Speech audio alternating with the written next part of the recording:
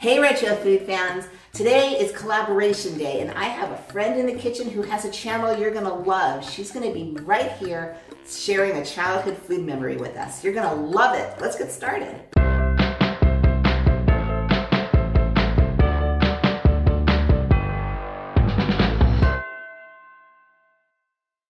This is YesterKitchen and I'm Jill. Thank you so much for being here. So today, I want you to meet a friend of mine, JudyAnn. Come on in. Hello! This is JudyAnn. Isn't she adorable? So JudyAnn has a channel here on YouTube called Just8Ate. Yes. And I'm gonna turn this down a little bit. We're getting a little hot already in here. Ooh, that's okay. We're gonna make something really good. I'm just gonna put this here for now. There we go. So JudyAnn hosts a channel, Just8Ate. Just8Ate. And tell us about it. All right.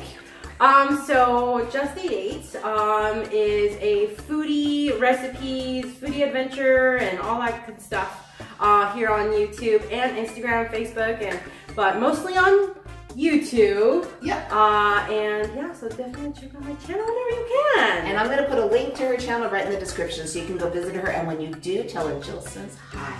Yes. Okay, so what are we gonna make today? We're gonna be making miso soup. Now, I'm half Japanese, half Filipina, and I literally was born in Osaka, Japan. Oh, you were? Yes. Oh, wow. Yes, and that's so cool. That's like my main root. I mean, ever since I was learning to eat something, it was miso soup, and so I love miso soup. Awesome. So I'm gonna be teaching you how to make miso soup, the way I like to make miso soup. Well, that's probably the best one. All right, cool. Awesome. Then so I'll put this back on so it can start heating up. Okay, so we're gonna go right into it. So we're gonna put in 2 cups of water. Yeah? Yep. Okay. See? We're totally good. Yeah, we're good. Okay, 2 cups of water into the heating source. Now. We have an electric burner here. And so it's on like a medium-high right now. Is that good? I'd say medium-high is good. And then I have different tofus here that you can see. Now, I usually like medium firm. What kind of tofu do you like? Medium or firm. Okay, yeah, awesome. Wakame is the, how do you say it in English? Yeah, we'll show it this way. Oh yeah. It's seaweed. Seaweed. Yes, seaweed. Brain fart. No. So some miso soups that I have here. Now this is for the stove top. And do you want to go white or red today? What's your favorite? I usually like white. So let's go white. Let's go white. So this is a good down here. I think that's like 3 tablespoons. Oh, 3 tablespoons? Yeah. That's like down? Yeah. Okay. But before I put my miso though, I'm gonna go ahead and put in the wakame. Go ahead and open up the wakame for me. And I wanna say like a pinch of 1 tablespoon.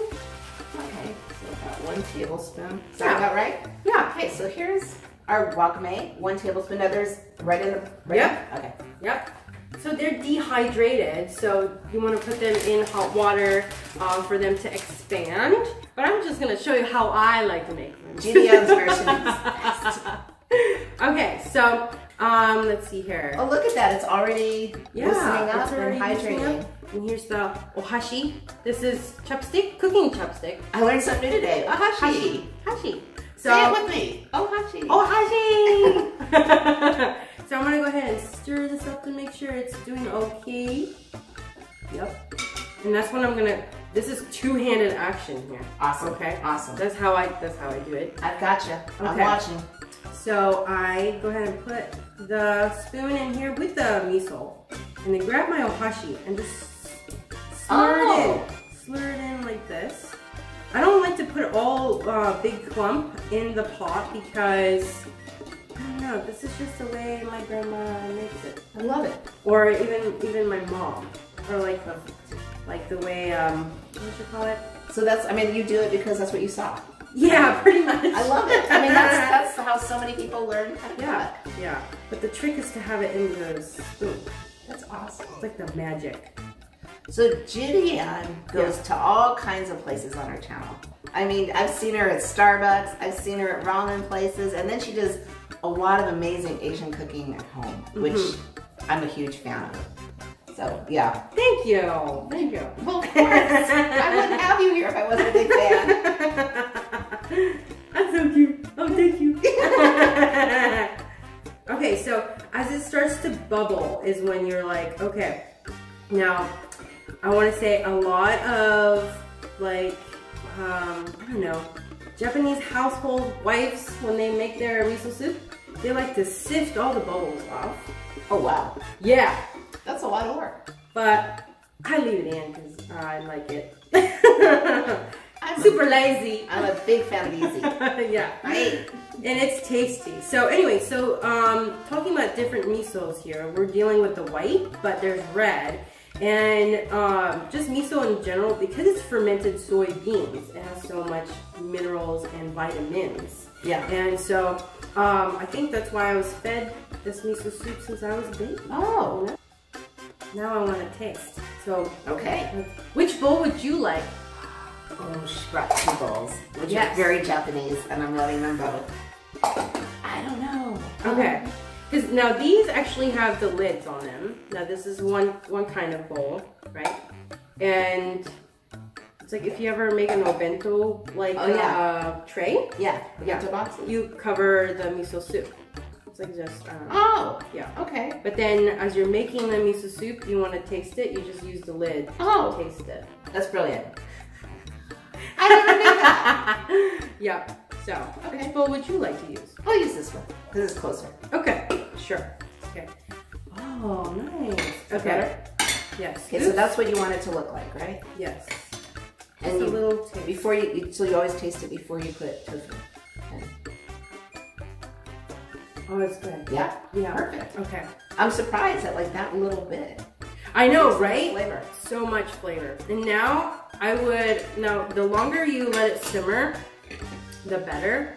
And that's when we're gonna put in the tofu. Okay.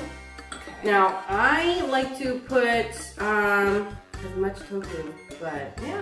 Well, let's show how. Oh yeah, sorry. So the size of cubes that we have is around there. I've seen like in restaurants, they're teeny, but like JudyAnn was saying before we started doing this, you can really do any size you want. Mm-hmm.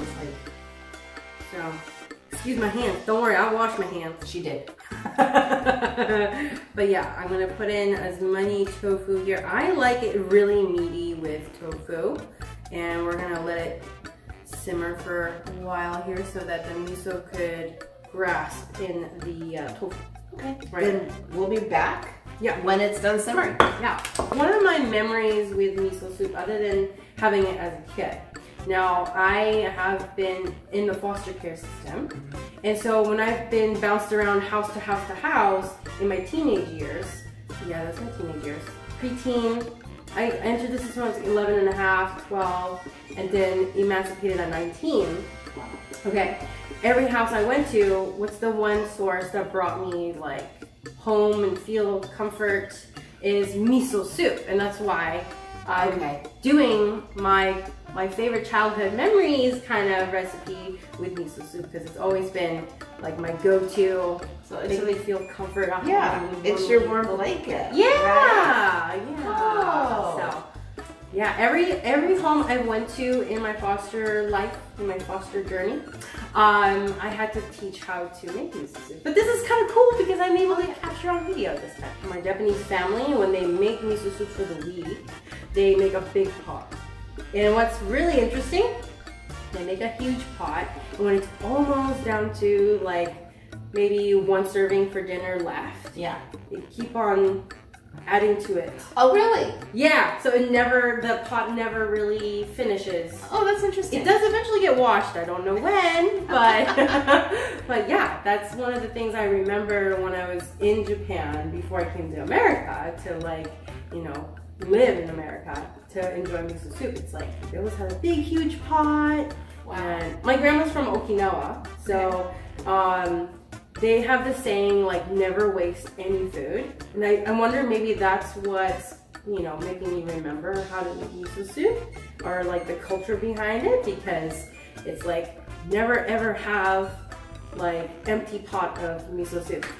Oh, I like that. You got it boiling. Okay, that's good. I like it. All right, let's serve you some. I would love it. Okay. I would love it. All right. So JudyAnn was saying that letting it boil helps the tofu get the flavor of the miso. And so the longer you let it go, simmer, not boil. Yeah. The longer you let it go, the more your tofu will be flavored. Yes. Okay. Yes. All right. Yay! I can't wait. All right. Now I like to enjoy my miso soup with some rice. Always. A bowl of rice and a bowl of miso soup. So. Do you put the rice in the soup?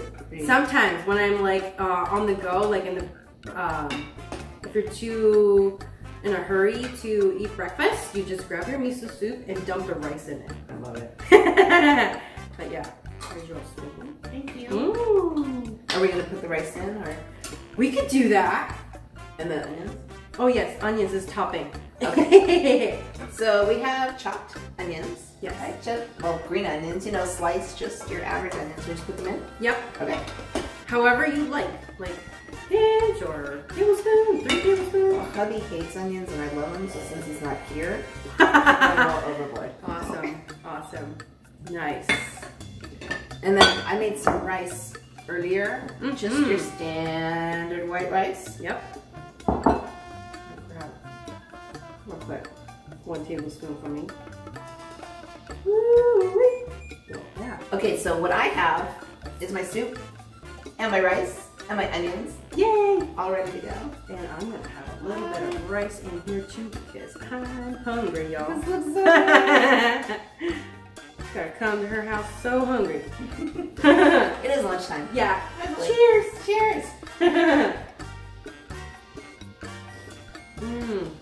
Oh wow. This is way better than sushi bar. Yeah? Way better. Nice. Yep. I'm super happy. I'm super happy. You should try real miso soup. It's, as you can see, it's super easy. Really simple.